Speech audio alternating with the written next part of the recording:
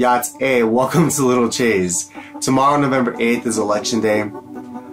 Recently, we had the honor and privilege to interview both the Navajo Nation presidential candidates.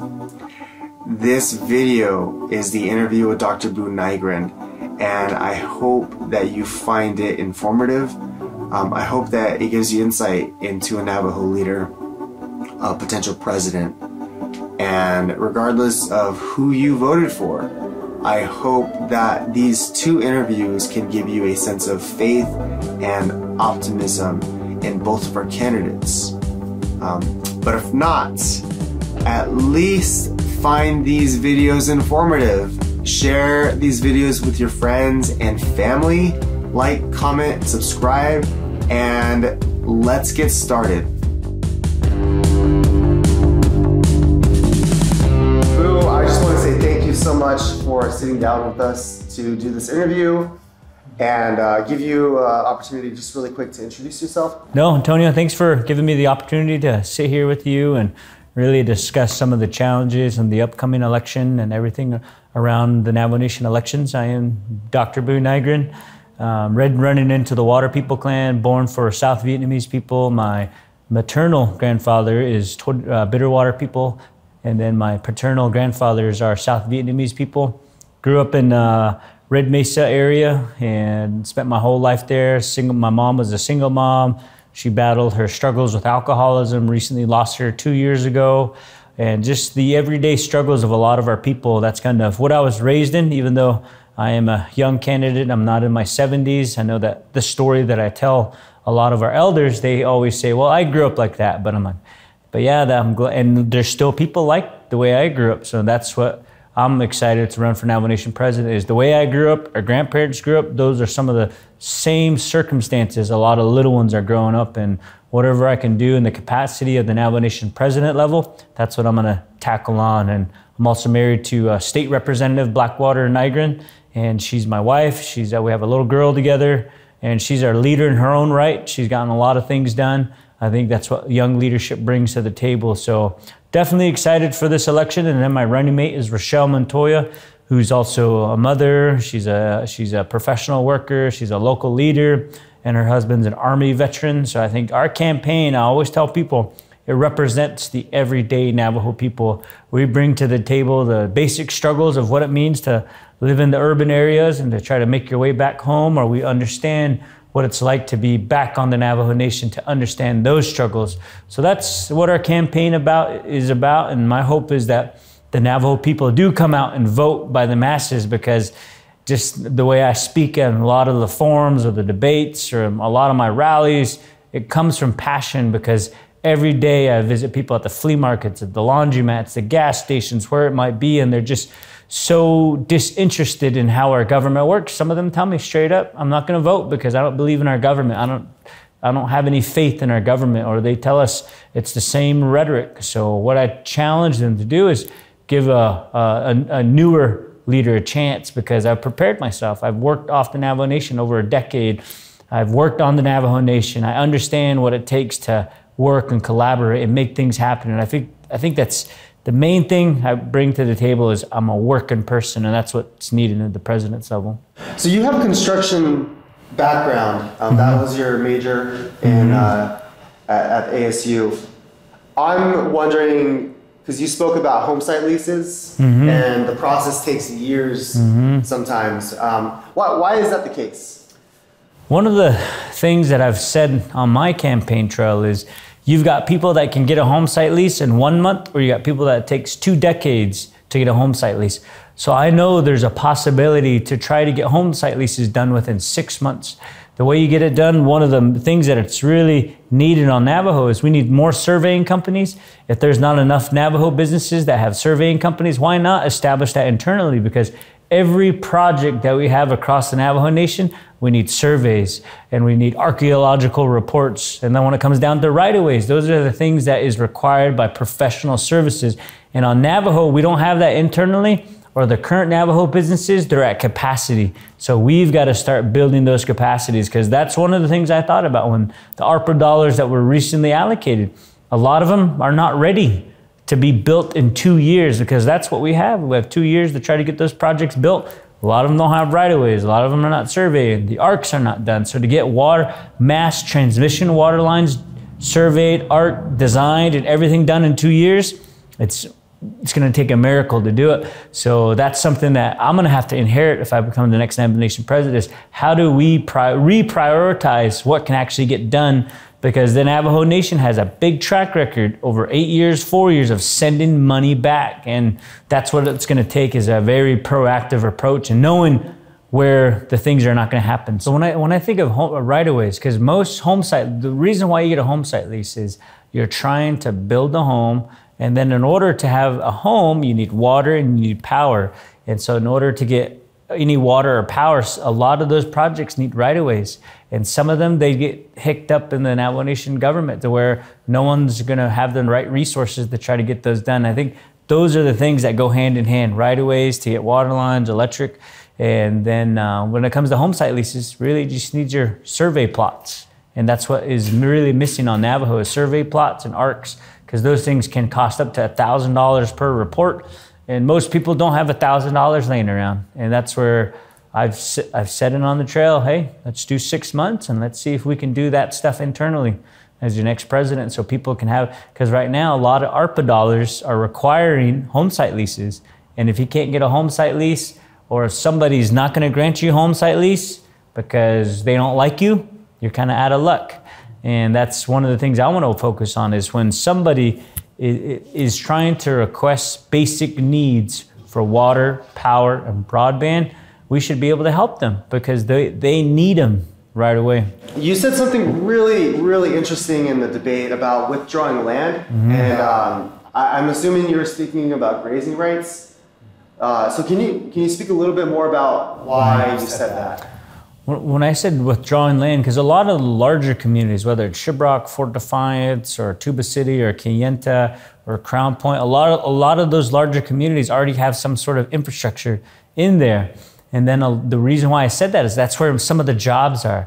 So when you can withdraw maybe 20 acres or 30 acres, and let's bring water, power, and electricity and fiber to those areas, to where if someone wants to buy a home and they can use a HUD 184 loan, at least there's water, power, electricity, because a lot of those loans require that. If that's not there, and then you start having people invest and have equity and things like that, to where if they decide to leave Shiprock, or if they decide to leave Crown Point, they can sell it, they can put it up for sale. So that's where I said, let's start withdrawing lands to where working people can start investing in those communities, because when a lot of us who have worked off the Navajo Nation, some of us really like the amenities of being in a bigger community.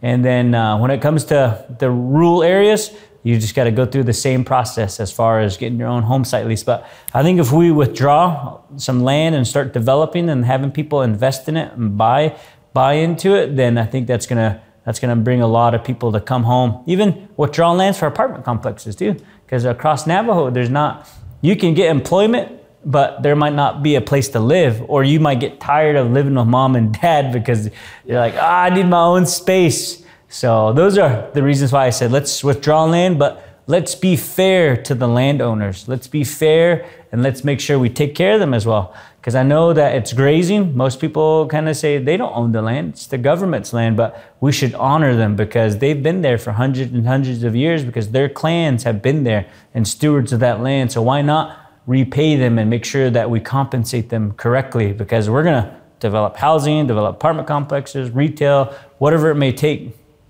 I'm really glad you got to explain that a little more, because when you said it in the beginning, I'm thinking that we're going to withdraw land across the board, and the amount of money it would take to do that would be enormous. But if we're talking about 20 acres, like a strategic locations in larger communities, I think that is much more viable. So I appreciate you sharing that.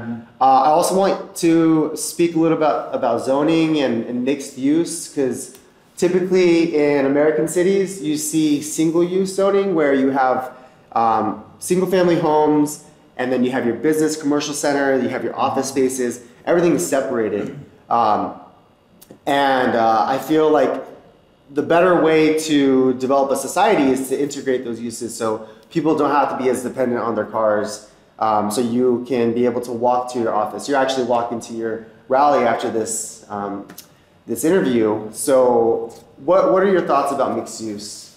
I think zoning and planning is something that the nation really needs to work on, along with building codes. Because right now, across the Navajo Nation, we don't have our own building codes. We don't have our own inspectors. We don't have our own planning department and zoning department to enforce. And that's what's really missing across the Navajo Nation, because we rely so much on third-party organizations out of Phoenix and Albuquerque to do what most cities typically do. So we got to stop outsourcing and start doing it on our own, whether it's at the local government level, whether you're LGA certified or you're a township or you're a certified chapter. You should have some of those abilities, because right now we don't. Because if you wanted to build a home on Navajo, there's no standards that somebody can come out and inspect your house, inspect your plumbing, inspect your foundation and things like that. So as president, those are some of the things I'm going to focus on, is really bring the basic things that we take for granted in the larger metropolitan or city areas that they're doing. We don't have to reinvent the wheel. We can just adopt a lot of the things that they're doing right now.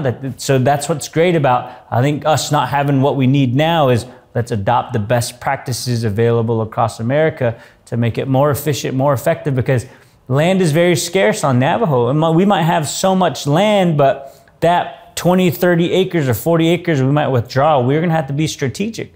We're gonna have to make sure there's retail, there's community centers, there's parks, there's housing, there's all sorts of things that need to be involved in that, because it's one chance. You're gonna bring infrastructure, water, and fiber into those areas, and why not utilize that to the best practice? And that's where the center of that hub could be like an agency building, because one of the things that is needed across Navajo is people are tired of going to Window Rock for everything.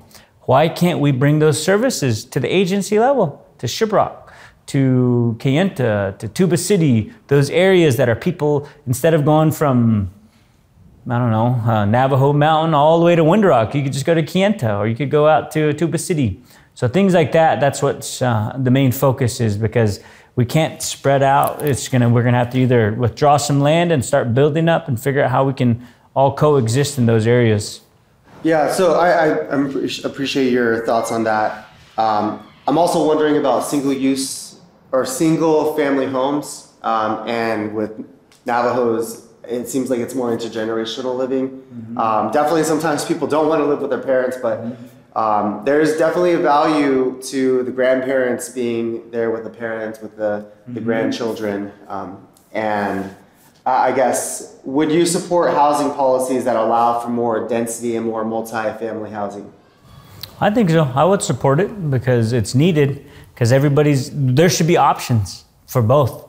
Because there's families that want to have their own space. They want their own acre, they want space, they don't want to see their neighbors as they look out the window or hear them upstairs.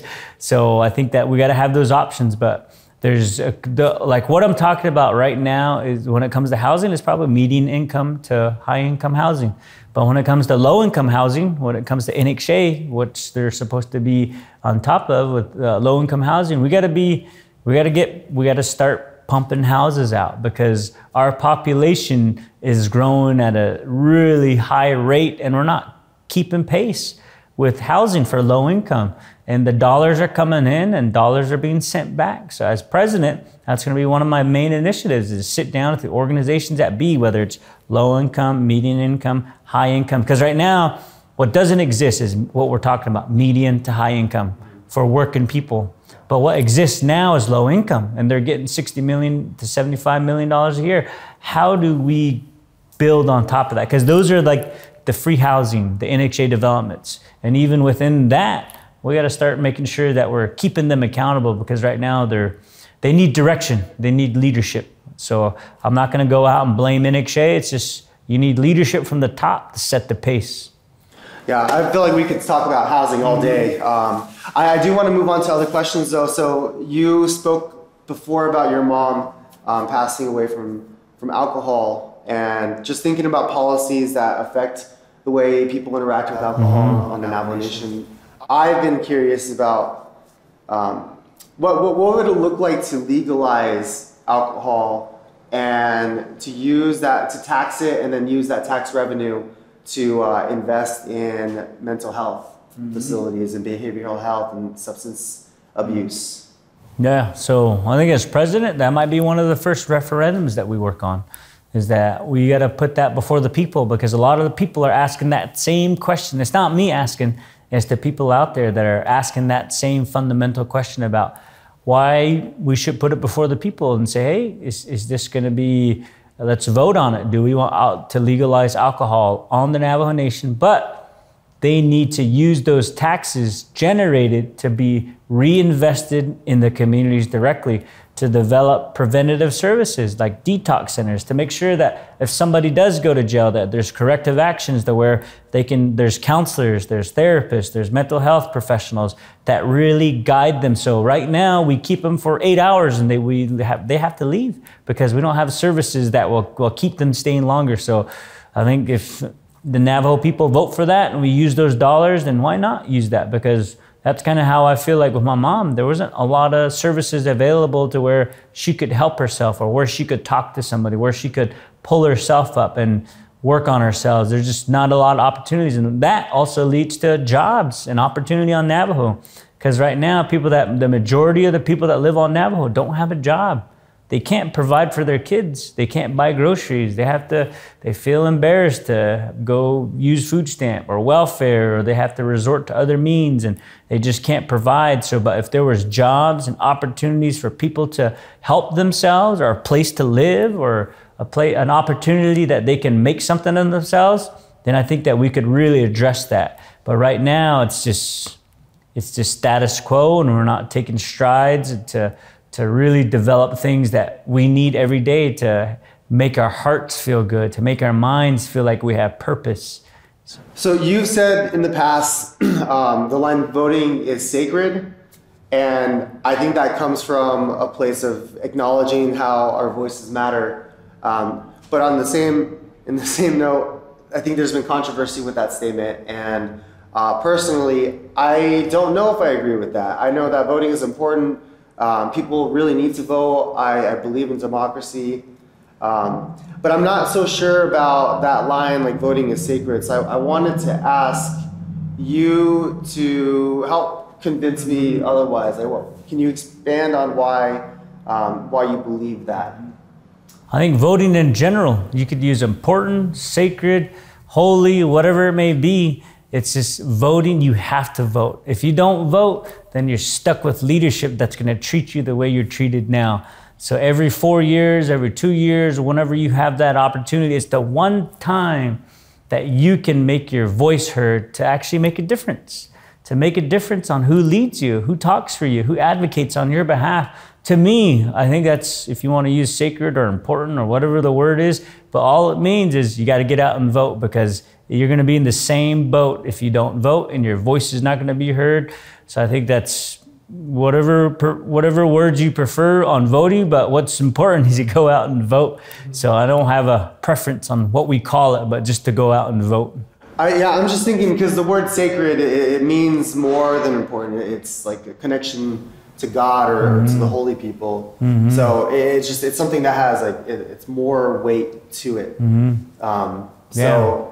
That was my thought behind it. Yeah, I think that's what kind of just came to my heart at the moment in time, because I feel it every single day as I talk with people, and I tell them, this is your opportunity to make a difference. It might not seem like a lot. It might seem like you're just going in there and you're voting for someone, but you're voting for someone that is going to advocate for you. If you want that person to be that person that you think is going to represent who you are, this is the time and place, because if not, you're stuck with the same.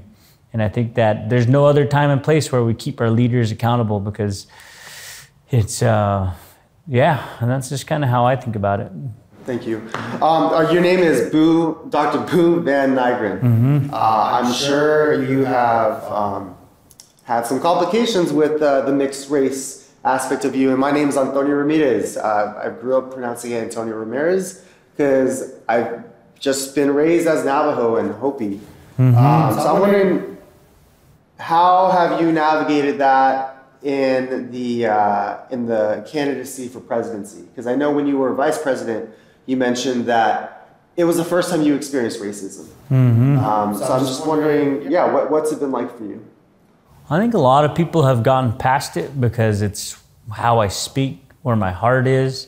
But I know that initially, a couple of years back, people were thrown off. They were very unaware of where that name came from or whether I was even Navajo. So I think that this campaign, people understand that I grew up here. We all have different names. As you mentioned, your name is a different ethnic background. There's other people that have German names, Swedish names, whatever kind of names that we have today. I feel like there's no true Navajo name unless you get, there are some people that have Navajo first names, but I think that it's very rare for someone to have a Navajo first name, Navajo last name. And I think that's something that we've all accepted, that is, it's changing times. It's a new place and time for our people to develop. And I think just even hurdling the primaries was a big one. I think that 13,000 people were gung-ho about we need leadership. We need leadership today because the right leadership doesn't have the right name.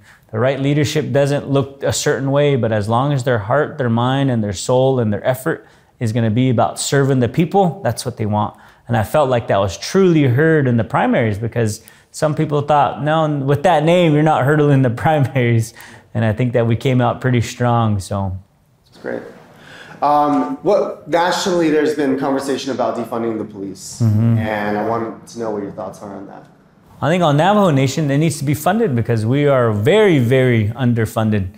I think that nationally, they should look at what's going on with our police officers and how they're so under-resourced, under everything across the Navajo. If you've talked to a police officer on the Navajo Nation right now, they're going to tell you, I'm serving the size of the city of Phoenix with a ton of people, and I can't keep up with it.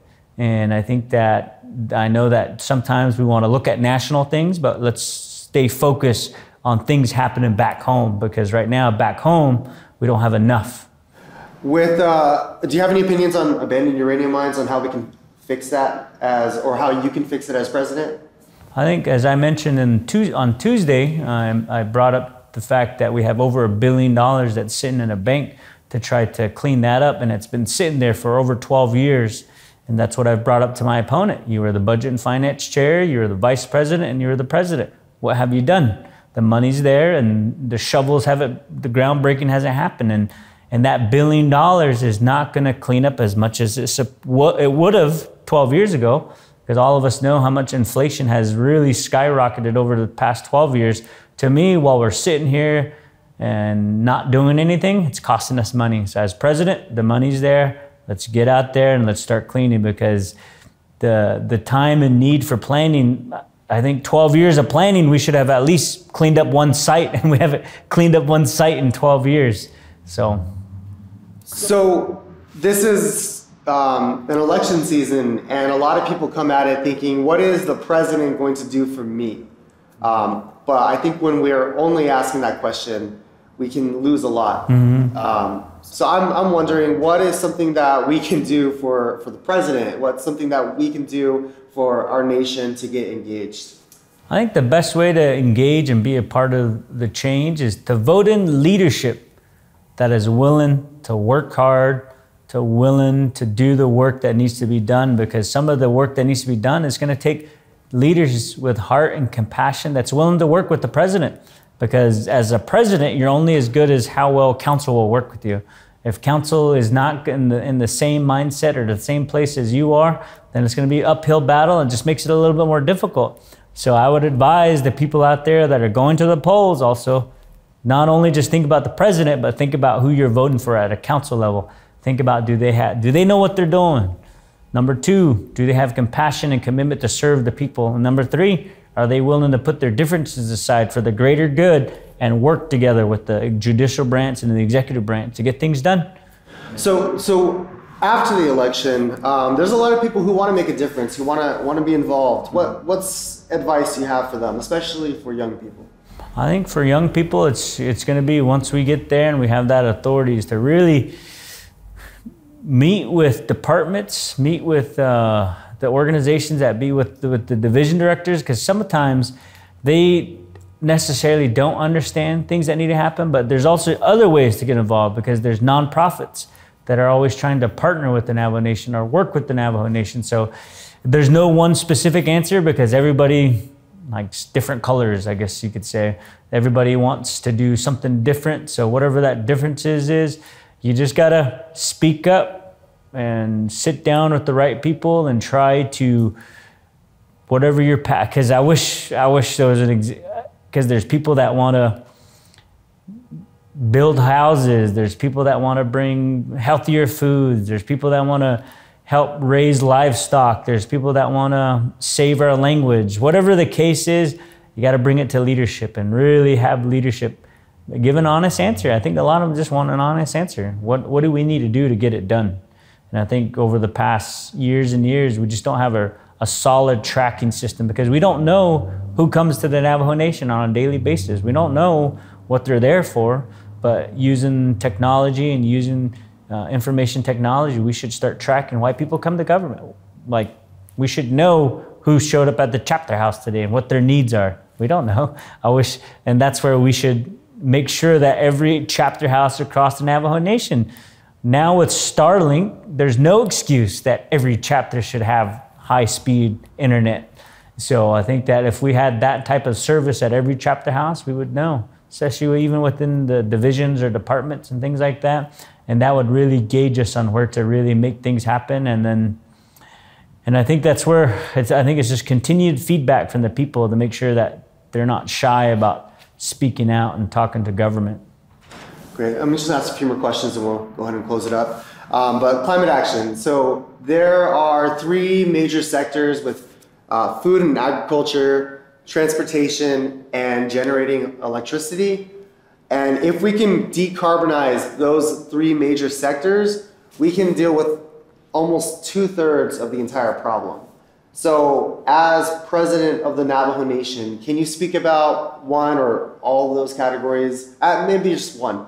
Can you speak about one of those categories that you see a way for us to move forward in reducing our carbon emissions? When I think of Navajo, I think about, again, no offense to anybody, but the basic needs, poverty, the basic needs of water, electricity, power, how to pay for things.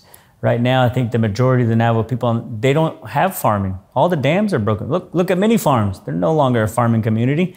You look at, there's no generating station. There's no mines on the Navajo Nation. There's none of those things. And I think that as president, I got to stay focused on what's relevant to the Navajo Nation. I get it, the outside community, just being here in the metropolitan area, look at how many vehicles are emitting carbon dioxide right now as they're driving around. I think that's where those issues are prevalent and they matter, but you don't have a city like Phoenix on the Navajo Nation. So as president, I got to stay focused on the basic needs and the fundamental changes that need to happen on the Navajo Nation. Maybe if we do the right planning 50 years down the road, that we don't have to ask that question. Like I said earlier, we already know what's wrong with Phoenix. They don't have water. They're running out of land. They're running out of space. They're running out of everything. So us as a nation, let's learn from communities that have already been built out and not use those mistakes as ways we can build our communities. So I think as president, that's what we've got to focus on, is just focus on, I wish we had those problems probably. Then we probably have a lot of jobs. We probably have people that have apartments, parks, community centers, and places to go watch a movie, and there was enough police officers, there was enough first responders, there was nice big hospitals, veterans hospitals, VAs. I think that if we had that problem, I think that would be interesting. But right now it's just, how do I get to tomorrow? That's a lot of the basic challenges of our people. So just thinking some food for thought, you mentioned getting a landfill program developed. And so when we do that, part of it is also thinking about waste diversion, because a lot of when food gets into the landfill, it doesn't get oxygen, and that chemical decomposition process releases a lot of methane, which it's much worse than carbon dioxide in terms of climate change. So can you speak a little bit about your ideas behind those programs with the landfill? I think when it comes to landfill, we just need one regardless of it. Because right now it's everywhere. I think if you've crisscrossed Navajo land, you've met families, they got trash everywhere. So right now it's not organized. It's not even being centralized to where it's being managed or taken care of. So regardless if it's a really efficient landfill, like the one, I think it's in south of Gallup near Bread Springs, it's won a ton of awards. We should meet with experts like that really know landfill, or we just try to figure out how do we get a landfill? Because right now, if we don't manage it as a government, where does it go? In our backyards. I'd rather have trash be consolidated to where we have some control as a government. And right now we have no control because it's either the plan is I want a Tesla vehicle that's electric and all the power that's fueling my Tesla is solar and wind. Most people just want to be able to get in a vehicle and put gas in and get where they need to get. So I think that right now in the Navajo Nation, we just straight up need a landfill. We need a landfill, and hopefully we can design it to some standards that's very similar to the one near Bread Springs. So, and I look forward to touring that facility too, because I've mentioned that I'm gonna tour that landfill because I've been told they've won a lot of awards and it's right by Gallup, and there's no reason to try to have one similar. I think a Navajo person started that company, so looking forward to sitting with that person, and hopefully we can get something like that going, because right now it's better to do something than nothing. So right, so in terms of climate action, that's not one of your priorities, it seems like, right? No, because I feel like the basic needs of our people need to be covered first. So this isn't a basic need, but it is looking beyond survival. You have the Diné Marriage Act that prohibits same-sex marriage. Mm-hmm. Would you support repealing that act, or are you still on the fence about that? I think my response hasn't been on the fence. My response has always been, we need to put it before the people, and the people should decide upon it. And then that way, no one can point the finger. It's what the people wanted, and I think it's a fair thing when it comes to changing fundamental things on Navajo, whether it's fundamental law or fundamental policies that affect all Navajo people. The Navajo people should have a say in it. So as president, if that referendum, or we should totally put it before the Navajo people, because I think for far too long we've talked about that scenario, and it's been approved a few times. I think one time in 2005 it was approved and then it was overwritten by the council, but I think it's about time we put it before the people. Last thing, legacy. What type of legacy do you want to leave behind? What do you want people to say about you after you're president and your term has ended? I think the one thing I've always said is we haven't changed fundamental things on Navajo, because for far too long we focus on the nice stuff. A good example I think about is every 4 years we build a new house. The paint's good, the windows are good, the roof is good, the flooring looks great.